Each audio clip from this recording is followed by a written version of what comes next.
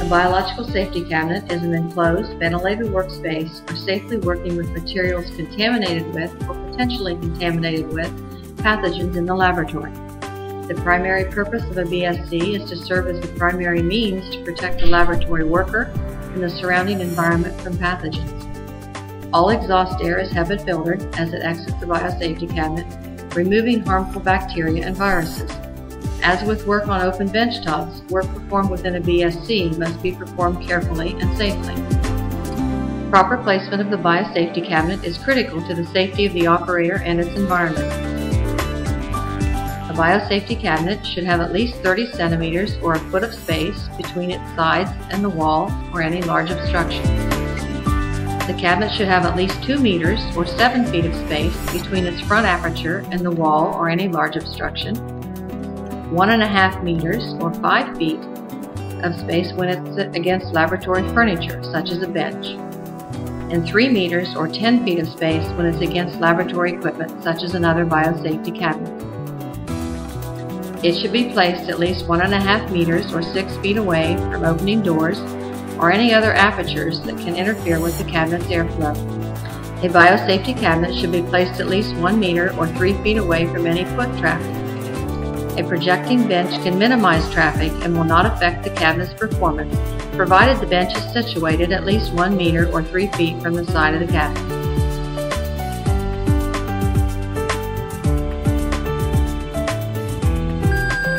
Do not use the cabinet if any of the alarms is triggered.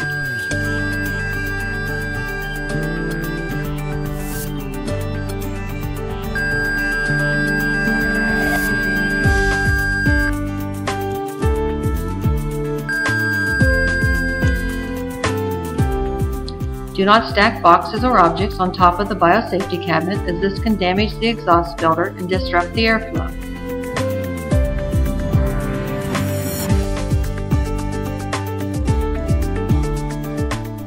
Do not use the cabinet for agents of extreme hazard, such as toxic, flammable, or explosive materials.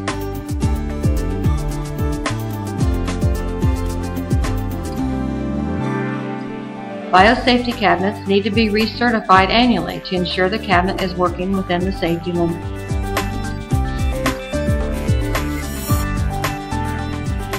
Most biosafety cabinets are designed to be used by one operator only, unless specified otherwise. Any additional operator might break the air curtain and contaminate the materials.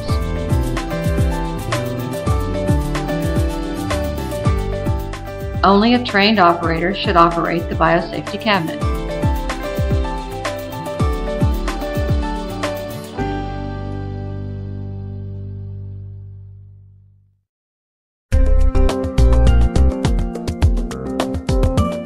In today's microbiological and biomedical research laboratories, procedures are conducted that can generate infectious aerosols and biohazards. These aerosols must be contained to protect laboratory personnel as well as the environment from exposure. Other procedures require a sterile environment with non-turbulent airflow so that cells and other cultures will not be contaminated while they're being handled. Both of these procedures can be performed safely in a biosafety cabinet using proper working technique. Prior to starting work, you must carefully assess the risk of the work against the laboratory's policy and plan the items and steps to be used in your procedure. List all the items required for your work, including equipment, cultures, media, and other materials. Your list will help you prepare the necessary items before starting work. Depending on the work being conducted, the risk assessment, and your laboratory standard operating procedure, you should wear appropriate personal protective equipment, such as additional gloves, respirator, goggles, or even a face shield for some of the higher risk work. Before donning your protective clothing, wash your hands thoroughly with germicidal soap. When conducting low-risk work, wear a long-sleeve lab coat and latex gloves. Ensure the gloves cover the cuffs of the lab coat.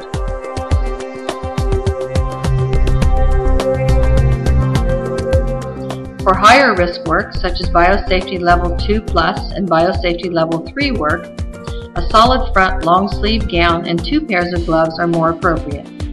Make sure the top gloves cover the gown's cuffs. There should be no exposed skin. Risk assessment you've made earlier may determine a respirator should be worn or eye protection should be worn, as cultures may be transferred to and from the BSC. Gloves, garments, and other protective equipment will protect you from the agents you work with and will also keep you from contaminating the cabinet work zone, your cultures, and other research materials with skin flora.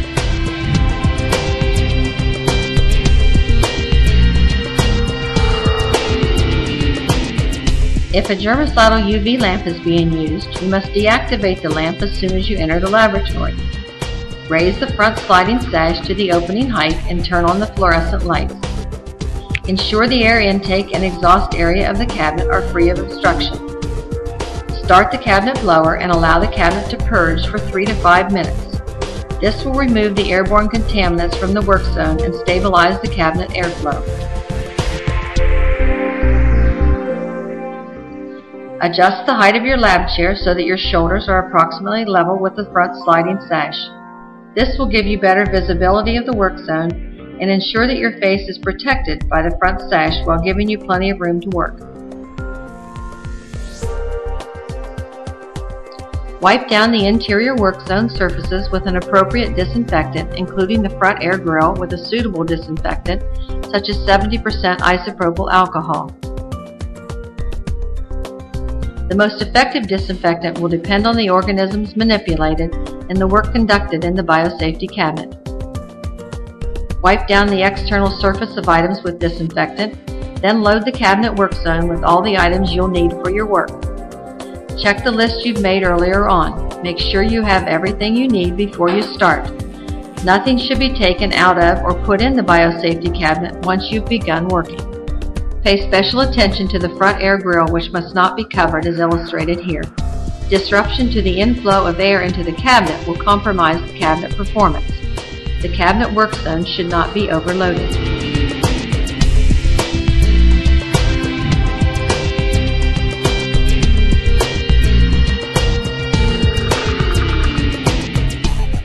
The biosafety cabinet work zone should be divided between 3 areas so that you have a clean area, a working area, and a contaminated area within the work zone.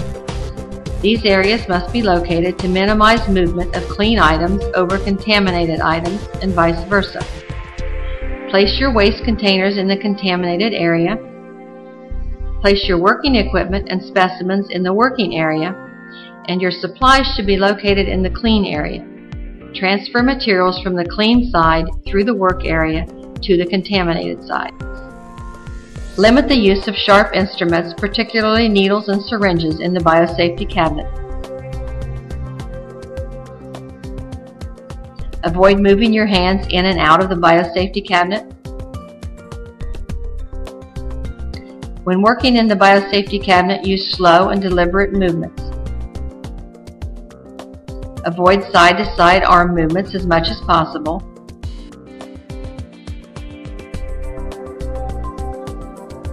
Enter and exit the cabinet from straight on.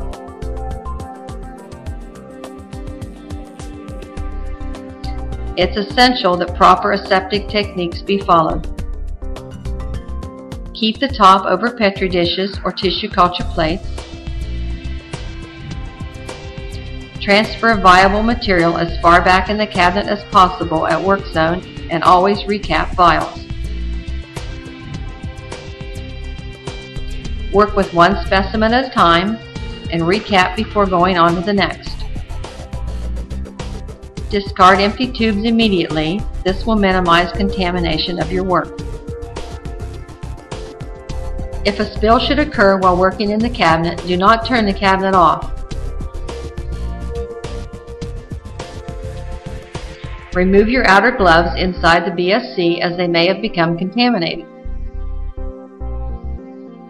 Allow the cabinet to keep running as it will contain aerosols that may have been generated and will purge aerosols through the HEPA filter.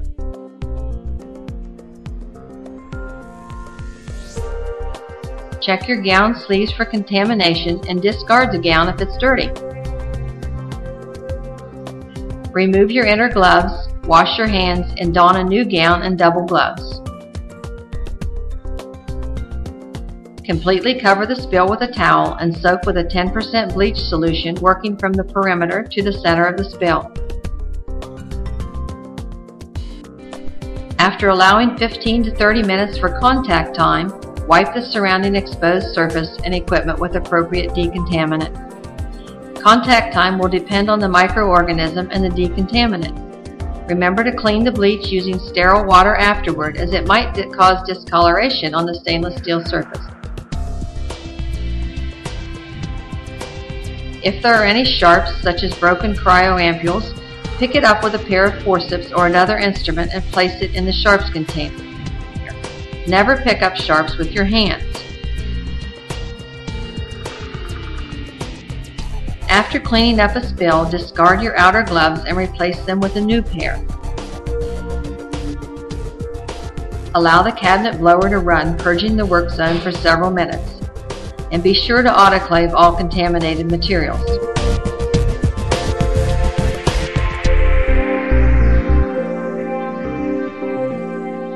After completing your work, run the biosafety cabinet for 2 to 3 minutes without activity to purge the air. Disinfect the external surfaces of all items to be removed from the biosafety cabinet. Spray the items with 70% IPA or ethanol. Leave it in the biosafety cabinet for 10 minutes and then wipe it clean.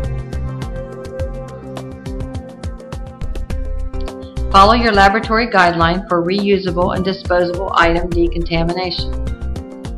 Place all waste in the discard container within the biosafety cabinet.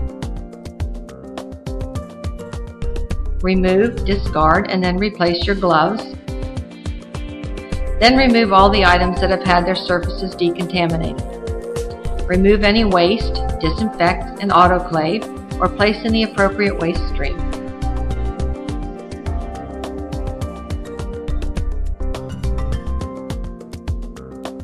With the sash window still in the safe position, disinfect all biosafety cabinet surfaces, including the work zone and front sliding sash, the work zone side and back walls, and the front grille.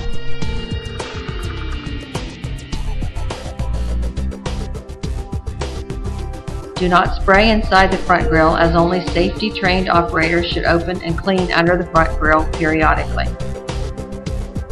Depending on the laboratory protocol, now you can shut down the cabinet, close the sash window, and turn on the UV lamp. The most effective amount of time for UV light decontamination is around 60 minutes.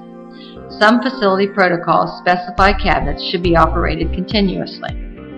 Degown properly by removing and disposing your gloves and removing your lab coat. Wash your hands and forearms with germicidal soap and water. If you perform higher risk activities in the cabinet in the Biosafety Level 2+ or 3 laboratory, remove your outer gloves and then your gown, being careful not to contaminate your skin or street clothes. The outer gown and gloves should be disposed of as biomedical waste. Wash your hands thoroughly with germicidal soap and water. Biological safety cabinets are classified into 3 classes. These classes and the types of BSCs within them are distinguished in 2 ways: the level of personnel and environmental protection provided, and the level of product protection provided. Proper working procedure while using a BSC is crucial, as it will affect the outcome of the work being performed.